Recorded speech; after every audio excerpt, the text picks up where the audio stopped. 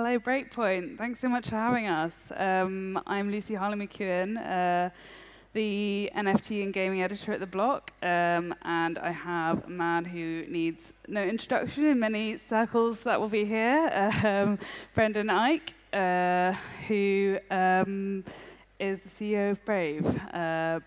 Brave has 20 million daily active users, 57 monthly active users, and has become a mainstay in many crypto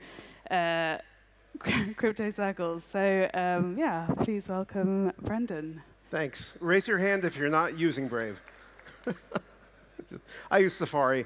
I don't have Chrome installed right now. I don't need it. So yeah, glad to be here. Thanks so much. So we thought we would take a quick look back.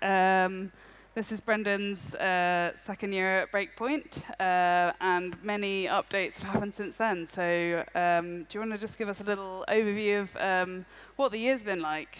Yes. Well, we got going in the beginning of the year in earnest. Brave has a lot of engineers. Some are true crypto natives. A lot of browser engineers, too. We're trying to make everybody learn about crypto. And so some of our top people did learn about Solana and got going on it January or early February. And then we had basic support out in May, and we've been rolling ever since. So I have a few slides I could show if you want. Yeah, absolutely. OK, let's have a look.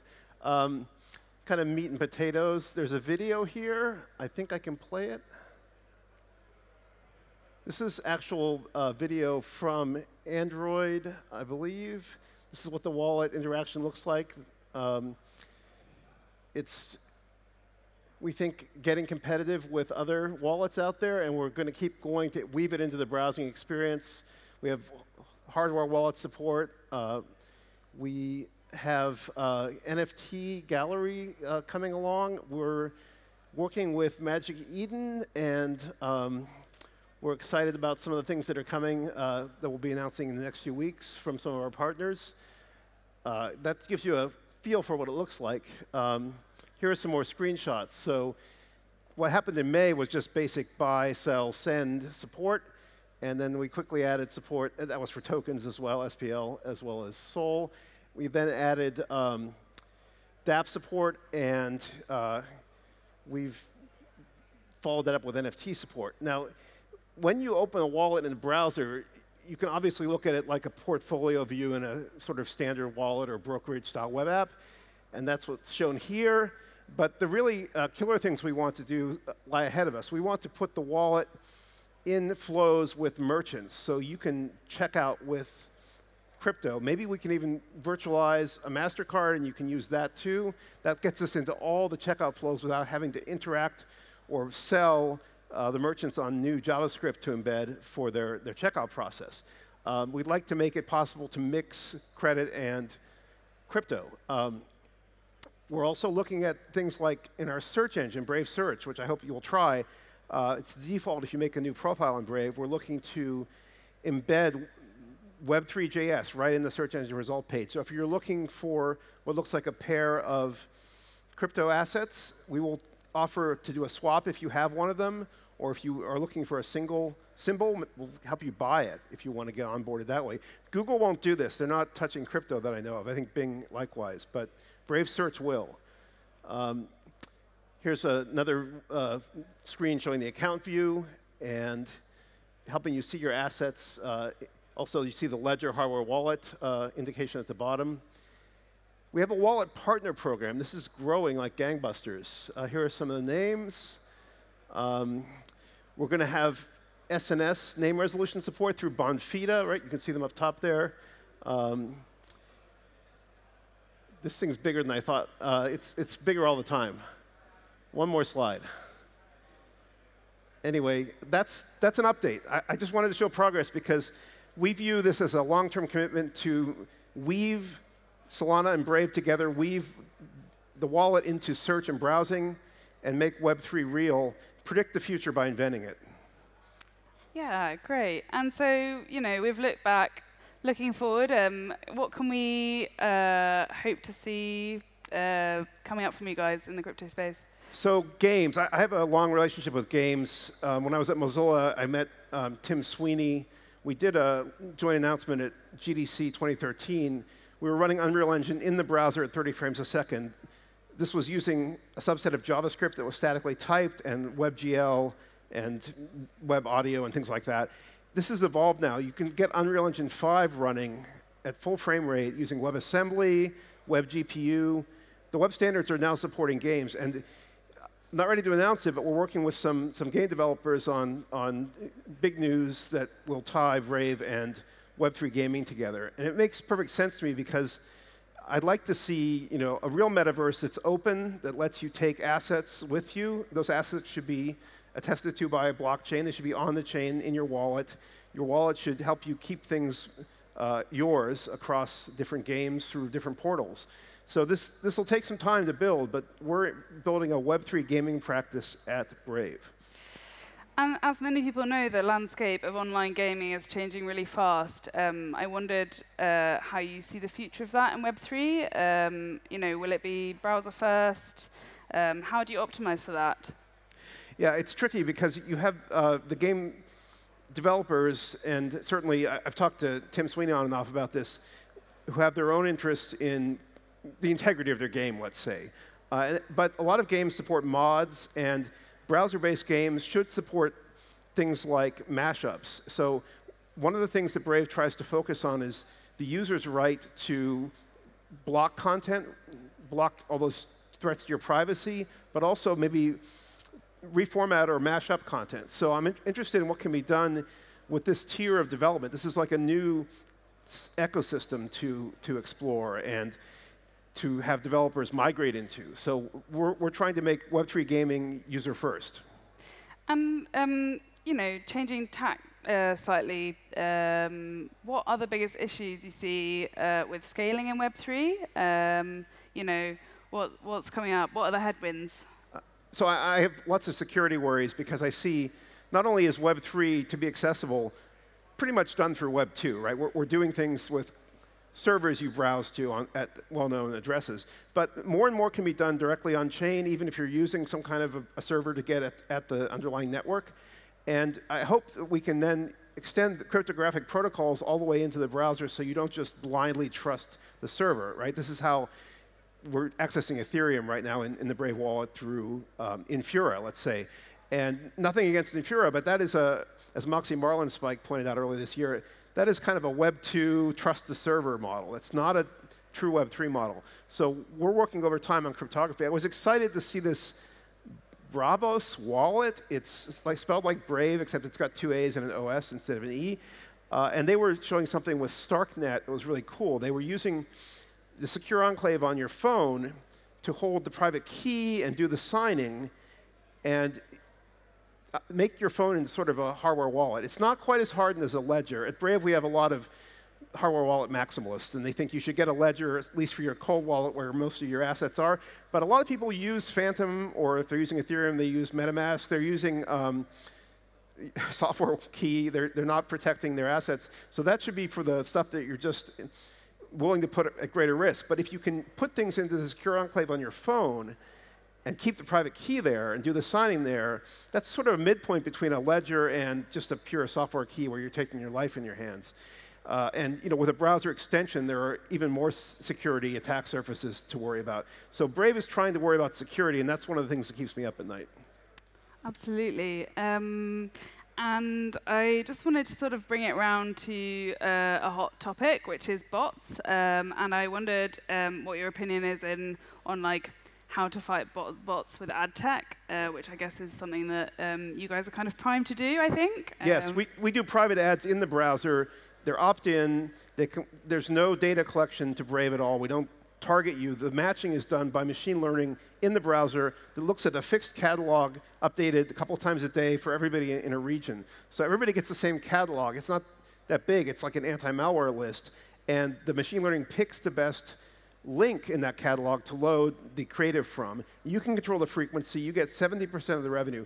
We have Brave Search, and we're not monetizing the free leg of that. We will. We have a premium version. If you don't want ads, you can pay for it. Several thousand people already have signed up. But for the free leg, we'll also have private search ads that pay you at least as much as we get from the gross. Now, private ads so far require us to do the direct selling but we're going to try to get demand partners in for the Brave search ads because you need a lot more demand to match the big supply of all those keywords people search for. And we're going to try some novel techniques to decentralize parts of the search business, something Google will never do. But fraud is a problem with ads, and paying the user is a fraud magnet. So we have to do anti-fraud, and one of the ways we do that is, again, ideally with a secure enclave, you can load code in the browser that's not tampered with. It can't be easily fooled. It looks at things like the accelerometer. Like people who do apps like Steppen know how to do this. You can tell if it's a real person. I met somebody in 2017 who was using the JavaScript web accelerometer API, and he could recognize his own gait. He could tell when he danced to Hokey Pokey. He sold it to an ad retargeting business, which is probably now in violation of the California Privacy Act and the European privacy laws. We can do this privately in a secure enclave and just give a proof in zero knowledge that this is a real human versus not a real human. This is a better way to do anti-fraud, and it's something that I think is compelling and needed for a lot of interaction models in Web3, where you're paying users something, you're giving them a piece of the action, but that does draw in fraudsters. And you know, something that's linked to this is your native token BAT, which has been in circulation for a while. I wondered if you just wanted to talk through how that works. Is there kind of a future plan for the utility of that token? Yes, so we use BAT right now to pay the user 70% from the personal ads you get that are privately matched in the browser, and we're going to use it for the search ads too. We're adding BAT utility for other things, some of which I won't announce here, but we're growing BAT utility across multiple chains, and it's already on Solana as it was last year, right, through Wormhole. I mentioned my security worries. That certainly includes bridges, and Wormhole had a hack early this year. But you know, we're learning as we go. We're improving the technology, and I think a lot of these bridge hacks were just failures to verify or logic bugs. And so as this gets hardened, I think we'll have even more bridging, more BAT utility across multiple chains.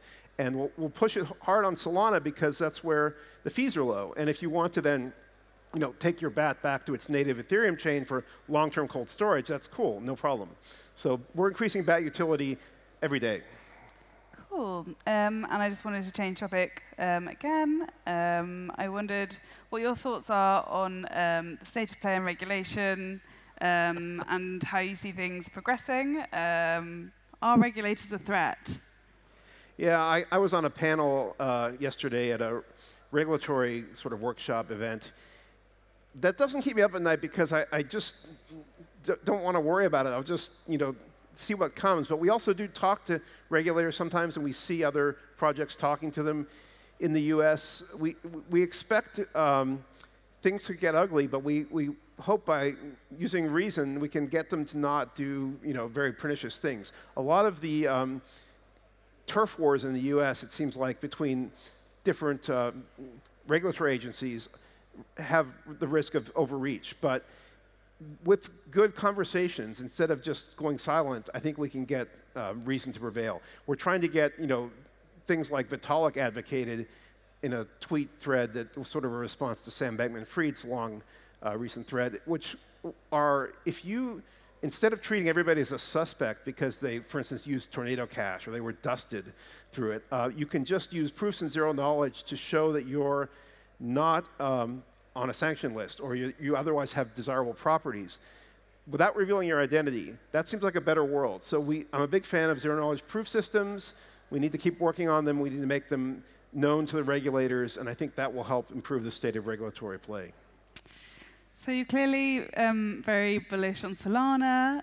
You've also deployed on Ethereum. I wondered whether Brave is considering any other chains, because I feel like there's been a lot of competition popping up in the market. So yes, we have a multi-chain wallet, and we're looking at other chains, and we'll have more announcements. We're not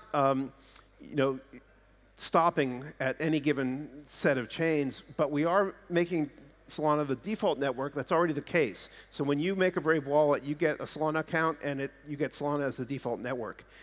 With EVM compatibility approaches like Neon or a cross-compiler, it's possible we could then have a lot of smart contract action migrate to Solana. This was the vision that I explained last year. We still have to get those EVM scaling solutions onto Solana. And you talked briefly about smart contracts. I wondered what your thoughts are, like, on the future of that area. What will we be seeing? Yeah, I'm a fan. I think, you know, it's a little disturbing. This is something, again, Moxie Marlinspike wrote about. If you're doing NFTs, but the secondary sale royalty is not through the smart contract. It's the check is in the mail promise from OpenSea, or not to pick on them, but any sort of website, like, because that's not something that you can count on in the long run. That business may come into distress, the site may go away or go down. I'd like to see royalties and revenue shares and all the kind of stuff we do move on chain. And that was the big research project we did, where we had a request for comments and code from many projects to move a large part of the BAT private ad system attestation on chain. So the browser keeps ad performance metrics in a black box accumulator, and then it puts bulletproof zero-knowledge proofs directly on Solana.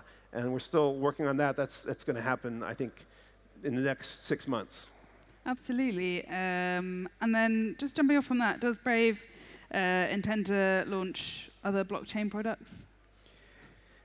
Yes, but I don't want to pre-announce them and steal my own thunder. You can't talk about them. But we believe in rolling thunder. We believe in getting stuff out all the time and promoting it as it comes out, making it available. When you have a modern browser, you have nightly version, a release channel for nightly builds. It's kind of the bleeding edge, but I use it all the time, and it doesn't crash on me. You have the beta channel, and you have the stable channel.